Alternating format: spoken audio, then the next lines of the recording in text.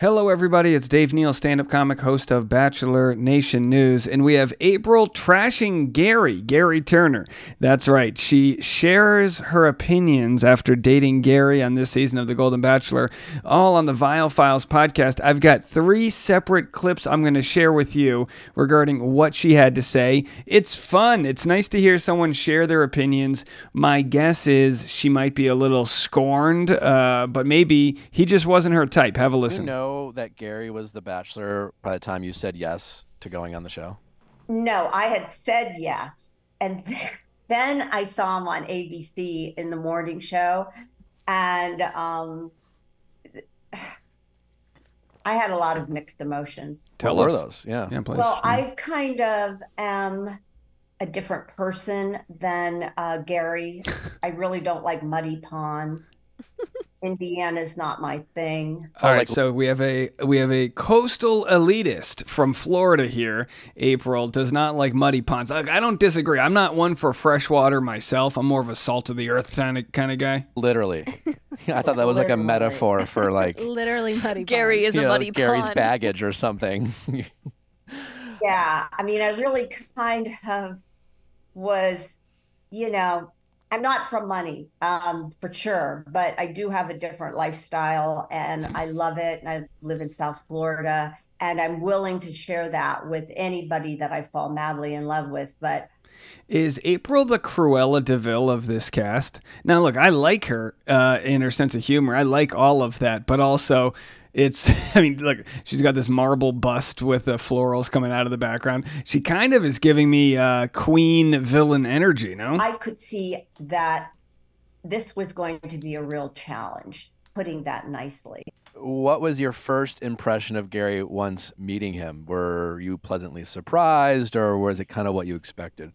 No, I was pleasantly surprised on how good looking he was and how well kept he was. He looked much better in real life than he did on TV. I don't know if it was the suntan or the beautiful clothes or the atmosphere. He has beautiful blue eyes that are dazzling. And of course, he was his charming self as much as he could be. He is not a player. I am a player. What do you mean by that, April? If I can't play in love and I can't have fun with someone and tease and joke and so I think she has the wrong idea of what a player is. A player is someone who dates around, in one way or another. But she's saying she wants to tease and have fun. And maybe Gerry was too serious for her, or maybe it was the format of the show was too serious, or maybe she's just not that funny. Joy, he didn't. I don't think he kind of got my jokes. I just think it was like, oh, okay. Do you think Gerry was a little too serious for you? When I asked him his favorite song and he said Dean Martin and mine is Harry Styles. We agree with you, April. Yeah. And I wanted to go to see Taylor Swift at a concert. That there seemed to be an age difference, even though there isn't. So I think April, I think that's just the Botox speaking, but no, I understand the point here. They have different, different likes and desires. So all fun, folks. Age is a mental state. If I'm hearing you correctly, I don't even know your age, but you live young, and it felt like maybe for you, Gerry lived a little older. Yeah, I even if I don't live young, I like to think I live young. All right, okay, so there it is. And Nick's like, I know, I get it. I'm 42. I do TikTok dances. I understand. Trust me. All right, so let's get into the next part. 37:15 here. We have 2 more clips to share with you all. Affected her so much. I was told similar things from Teresa. It didn't seem to bother me, or maybe it was because I really was not feeling the connection to Gerry, so I didn't care what happened. I was like. She's saying she didn't get involved in the beef because she had no investment. She's like, I just didn't care about him. I'm here to have a good time. I mean, I'm here to try. If it works, it works. If there's not, phone will ring the next minute. Yeah, Gerry clearly wasn't your guy. That's okay, right? Not everyone's person. No disrespect to Gerry. I'm glad he's not my guy. I don't look like I belong on a wedding cake with him. No, She says, I don't belong on a wedding cake with him. She's really condescending, but I understand her opinion here. No, but what's interesting is she says, like, I'm the young one. I like Harry Styles. But then again, she wrote a tell-all book about when falling in love with Frankie Valli as a little girl. Now, we've already made a story about it. It's quite tragic. It probably, in today's world, would be considered grooming, because he met her when she was like a child and then ended up dating her, and she was like his groupie. It's an interesting story, but she says Frankie Valli took me at 16 and used me in decades-long love affair. I mean, we've already covered this. Again, I'm not trying to get too deep into the story. It's pretty fascinating stuff here, folks. But either way, to pretend like you're a spring chicken when your whole love story is dating a guy, dating might be the wrong word here because he was grooming from the Four Seasons. Holy hell here. Oh my gosh, I need to swallow my tongue. All right. No. Let's just keep going. No, I gotta find my guy. Yeah, I'll know it. I mean, I fall in love right away, and there's certain things that I attached to somebody, and then I go. Now, had he... And by the way, I do want to say, I'm not trying to victim blame her. I already made a video where I talked about how jaw-droppingly cultural shifts have happened, where we look at something like that, where she meets someone who, when she's clearly a child, and we see that you don't have your faculties and whereabouts and all that. Absolutely.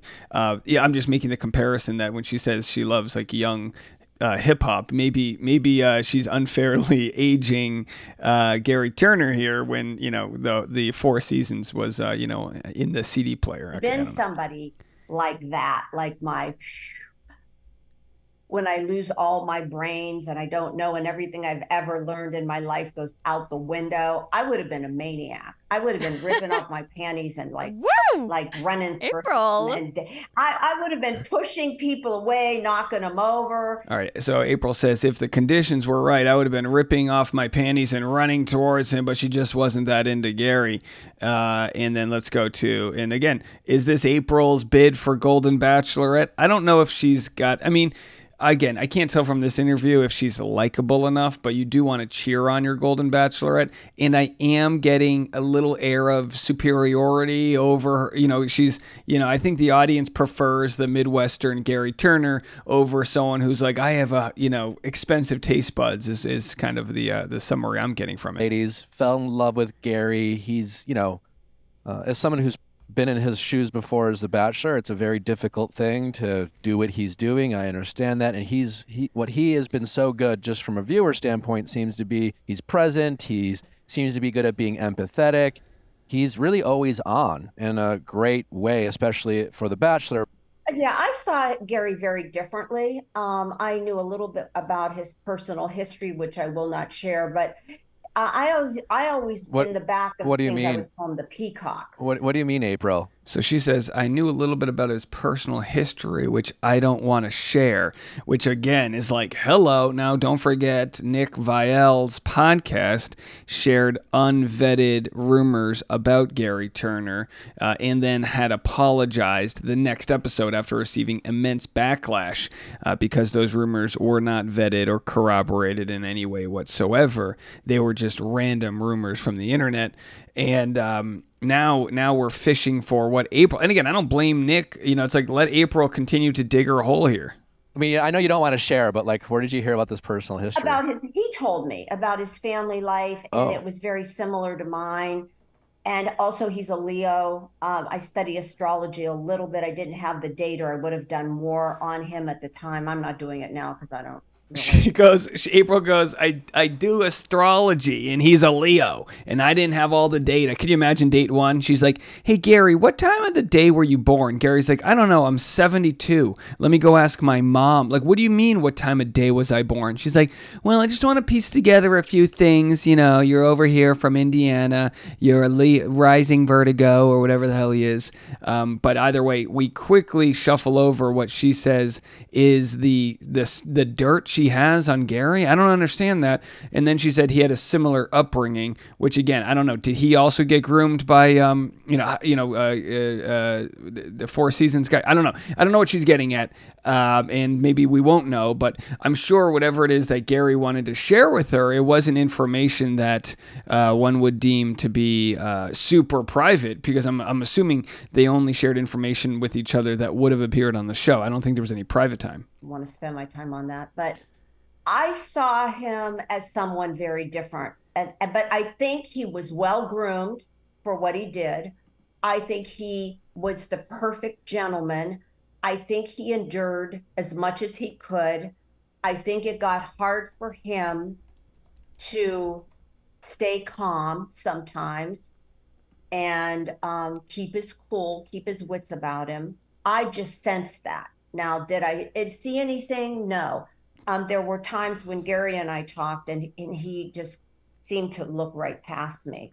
And as a counselor, I'll tell you, the meanest thing you can ever do to any human being is ignore them. And ostracizing, yeah, sure, I could imagine that. But what she's not doing is giving Gerry any empathy for being on a TV show. I mean, he's dating a dozen women at a time. So while she's taking offense to the fact that he wasn't giving her his full attention, maybe she was out running the clock. Maybe there was another lady behind her waiting. Maybe there was a producer there ready to break them for lunch. I mean, there's so many factors that go into this that you can't just go off of what your normal hunch would be. I mean, she would understand this as a therapist, right? And that hurt my heart. I mean, tell me you don't like me. Tell me I'm a biatch. Tell me I'm naive. I'm sweet. Whatever. Tell me anything, but don't ignore me. Preach. And when someone looks through my being and my soul and my heart, it really gave me the intention that I had to set to be courageous and keep moving forward and looking for love. No, look, I just don't know what she cares, because she said she didn't really like him in the first place. But I understand she's obviously on the side of it where she might be defensive. So, look, again, no one, I've never been on the show. I've never been on Golden Bachelor. I've never dated after tragedy like they have. And I can only imagine we have to remember to give April the kind of grace we give Gerry. So let's root them all on. But at the same time, if I were to share my opinion, which is probably why people come to this channel, I would say that my opinion is that she's a little jaded because he's the one getting all the attention and she feels like she should be the star of the show. That's my opinion. That's just what I think. I don't blame her for it. You know what I mean? And by the way, can I get one of those bustiers? Is that a bustier? No, that's a bust. What is a bustier? A bra? Can I get one of those marble statues made of my own head? Can we get one of those for my own office and I can put some plants on top of it? That's like a rich person's chia pet right there. All right, that's going to do it for me. I'll be on Bachelor Rush Hour, the afternoon podcast. If you are one of the few people who didn't catch my interview with Caitlin Bristow, it is skyrocketed to be the most successful interview we've ever done on Driving with Dave. You can go check that out right now. And more content coming your way right after this.